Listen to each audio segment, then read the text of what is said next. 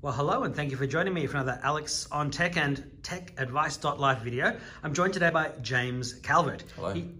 He is an award-winning VR designer, director, researcher, and lecturer at Torrens University in South Australia, where we happen to be at the moment. Welcome to the program. Hello, good to be here. Well, thank you very much for your time. Now, before we get on to your impressive achievements, what is the state of virtual reality as we stand here at the start of the third decade of the 21st century? And, how is VR being impacted by augmented reality, which they, have now intermixed with mixed reality, and also which they're now calling extended reality? Oh, okay.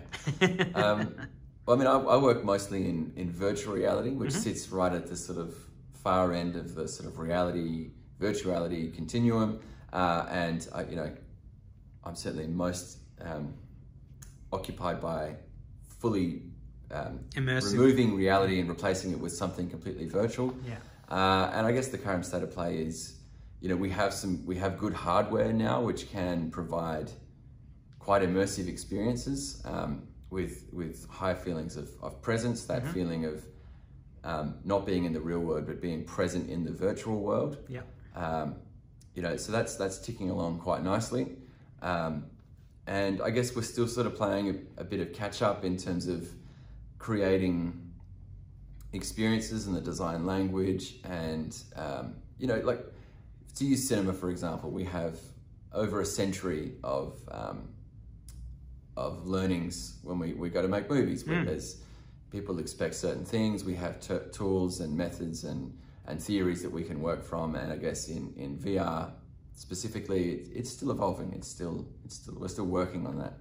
So, are you an Oculus guy or a Vive guy? I'm a Vive guy. Yeah. Well, that platform has matured beautifully over the past few years. It has.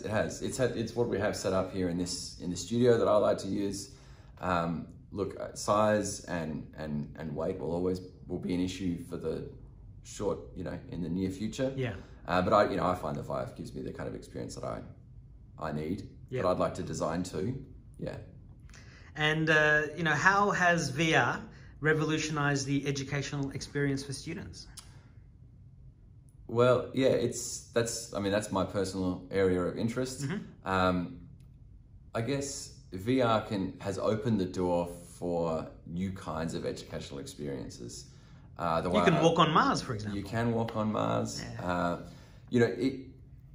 It's kind of like a virtual field trip, but it's if you remember back, when I was a child at school and we would go on field trips, and those memories really stick with me, and the things that I learned really hit home and were valuable to me. But it's not always possible to go on those field trips. Sure. You can't always go on a field trip to Antarctica. And even if you couldn't stand on the pack ice because it's dangerous. Whereas VR gives us that experience. But it's not only just, I can tick the box, I went to Antarctica in VR.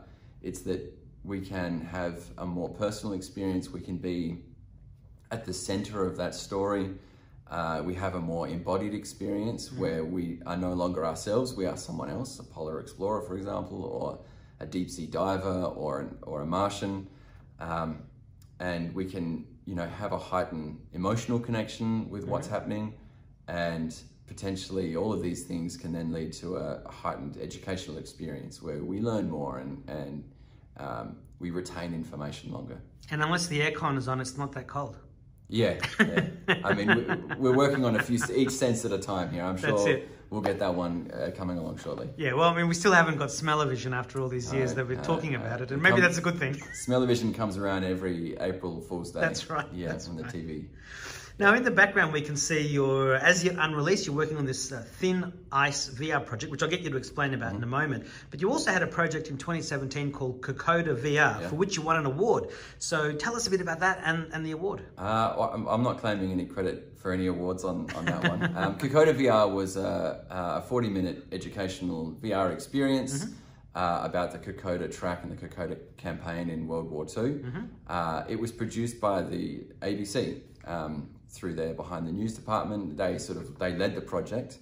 I came on and brought the university on board to turn into a bigger collaboration and bring some research into this project as well. I went over to the Kokoda track with the ABC to capture material, to create a very authentic experience, because it is the actual track, but sort of digitized. And that's gone out into schools, and it's available for free for anyone who's interested. I was going to say, can people still experience that? Yeah, How do they do that? Is it the Vive it's available store? on the Steam store, for example, and you store, can install it. And I certainly recommend using it on a Vive or an Oculus or something like that, where you get the full room scale experience. You can go around and pick up objects as if you're really there. Yeah.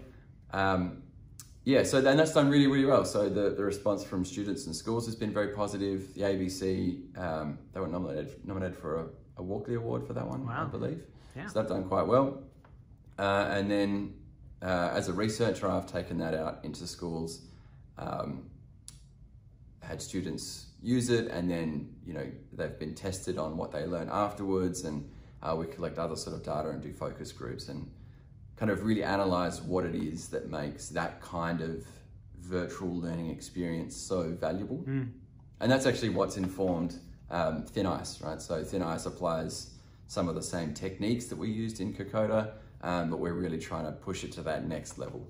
And so, yeah, tell us a bit more about the Thin Ice project and when it's due to launch and where it will be launching, etc. Okay, so Thin Ice is in production right now. It's being produced by Monkey Stack, which is a mixed reality studio here in Adelaide. They also do animation and video games. And by Tim Jarvis, who is a polar explorer. The Mawson of the 21st century. Yes, yeah, he's been Mawson. He's been Shackleton as well. Right. So Thin Ice is actually based on the Sir Ernest Shackleton expedition, his ill-fated expedition in 1915. He set out to cross Antarctica, and he fell through Thin Ice. No, they didn't. No? They never. Well, sometimes, occasionally, someone fell through the ice, but Shackleton and his crew of 28 men, when their ship sank, were trapped on the pack ice in Antarctica, and in an almost 2-year journey, epic journey, no one died, and they all managed to sort of win their freedom by sailing across the Southern Ocean in a lifeboat. It's like Survivor, except for real, except not on an island, but on a winter wasteland. I'm not doing it any justice at all, but it's one of the greatest stories of leadership and survival ever. Yeah, I should read about it. I mean, they should make a TV show. Where's Netflix making the... Yeah, well, there's been a few things. This is going to be the best. Anyway, so Thin Ice is where you get to be on the ice with Shackleton. Right, so this is it. This is the VR experience. Yeah. Right, This I'm sorry, I probably read it, but I'm just forgetting it all now as I'm talking to you. This behind me on the TV is just it's a demo. It's a proof of concept we produced right at the very start of the project. And what we've done is we've sent a team to Antarctica and to South Georgia Island to walk back in Shackleton's footsteps and capture material using photogrammetry, which is a camera technique of scanning areas and then building 3D models, and 360 footage. And in Thin Ice VR, you get to walk in his footsteps and follow those locations and see the story happen around you, see Shackleton next to you and the crew, and visit these places. But Thin Ice is also about climate change. Shackleton's epic adventure was over 100 years ago, and the places that he went to, that we go to in Thin Ice, just don't look the same anymore. Particularly the glaciers on South Georgia Island. They've shrunk? They've shrunk. Yeah. They've retreated significantly. So what we show is what was an obstacle for Shackleton when he was trying to win his freedom, safety, was to cross a glacier, right? And now when we go back, that glacier is no longer there, and it's just sort of ankle deep meltwater coming off the glacier. So we highlight that change, and we don't just talk about it, we put you where that glacier is and was, and we can show you in because it's 3-dimensional, we can show you here you are, and above you is where the glacier used to be, and there's the ghost of Shackleton walking across. So you get way up there because it was way an up ice there, sheet. that's right, and you get the full sense of scale, the magnitude of what's happening, which you can't get in any other medium. Sure. And, you know, of course, if you went there, as you said before, you have to go there, you'd be freezing your butt off. Yeah. It's not the same as being able to share this experience with so many people. That's right. With the magic of VR. It's dangerous and it's expensive. Yeah. So when will the project be finished? We are launching in October this year. We're talking with the Adelaide Film Festival about the premiere at that, and also with the South Australian Museum who are hosting this. It's still all being worked out, so I'm not locking anything in this conversation. Sure. Yep.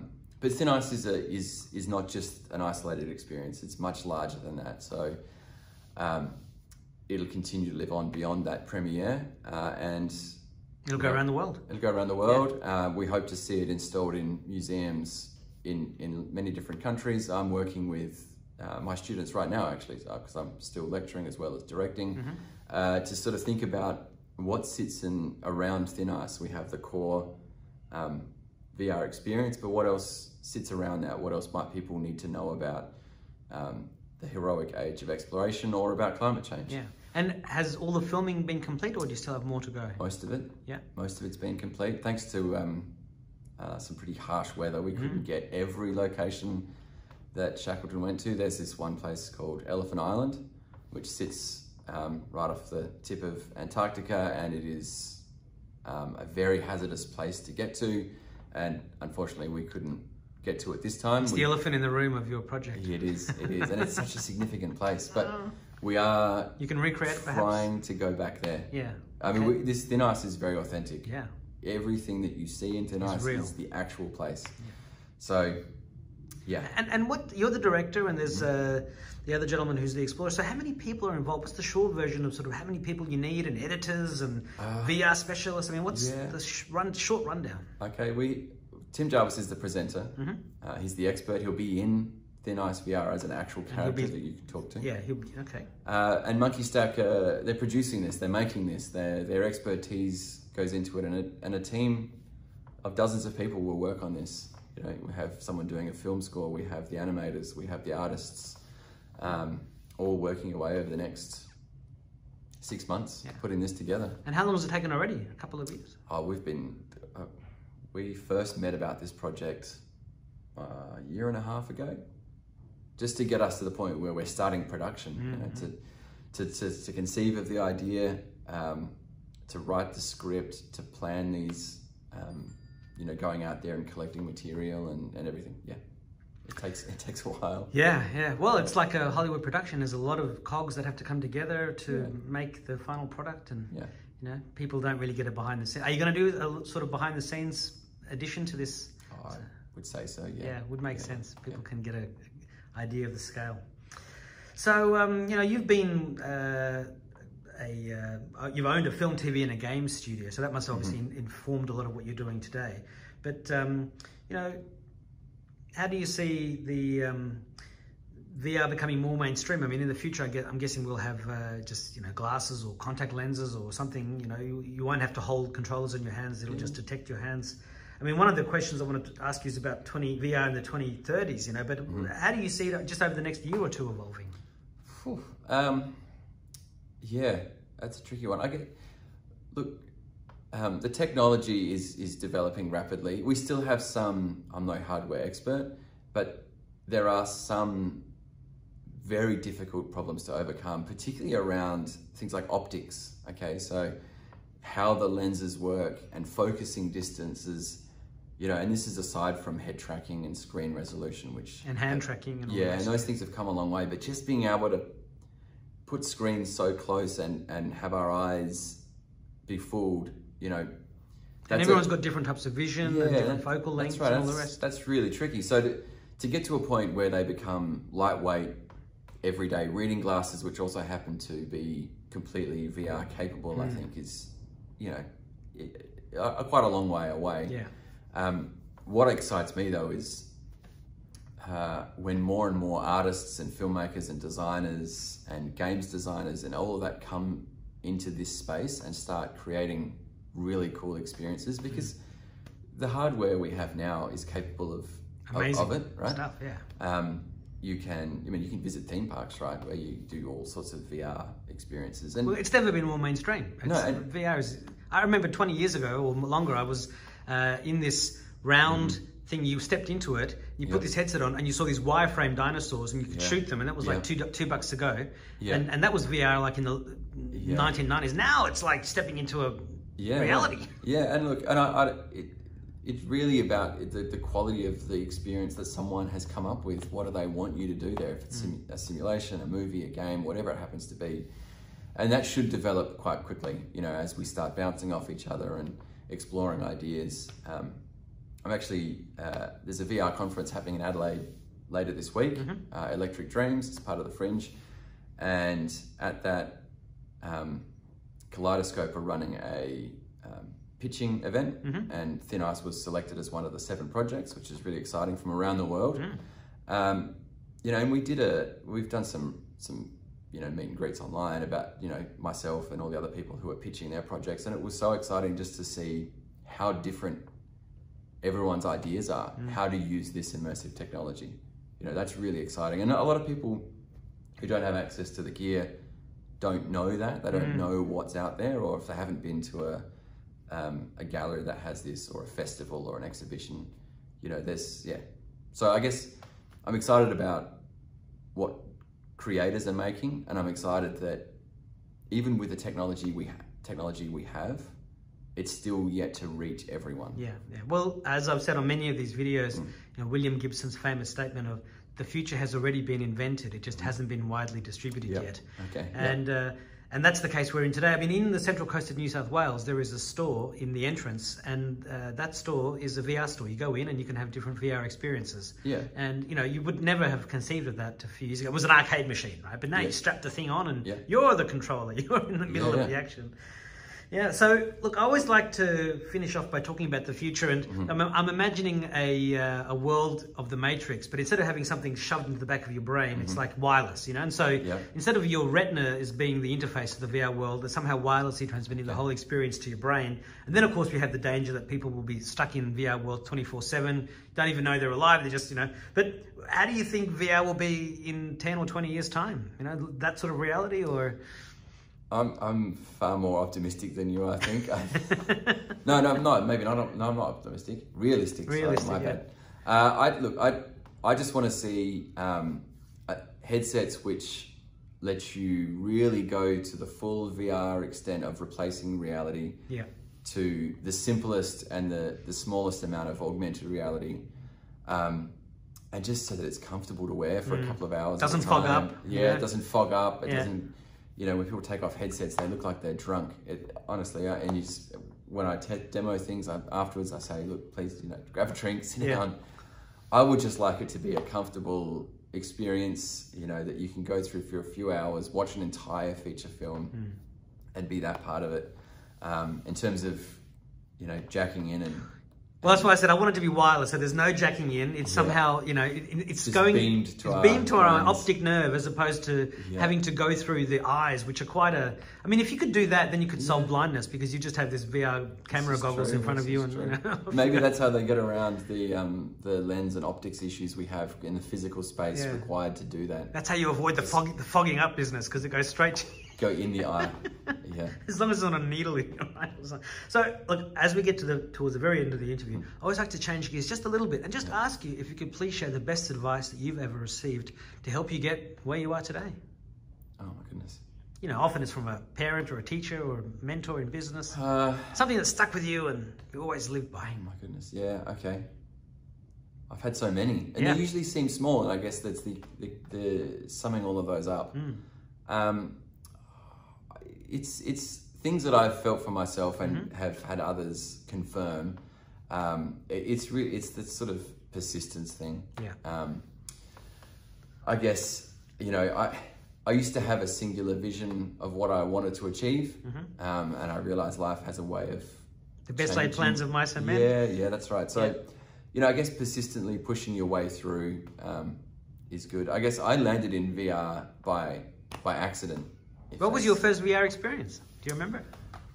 I actually don't remember. Oh, that's really bad. But I wasn't really considering doing VR. Like I said, I was an animator. I made films for flat screens. And VR happened kind of by a chance meeting with a parent whose kids went to the same school as mine. And you put the headset on and it was like, whoa. Well, they just said, well, we're working on this project. Are you interested? Sure, why not? I'll give it a go. And it kind of went off from there. So, and it's blossomed. It has, and it seems like a bit of a perfect storm of the time I spent in animation, the time I spent making video games. VR just seems like the next logical step that I'm loving it.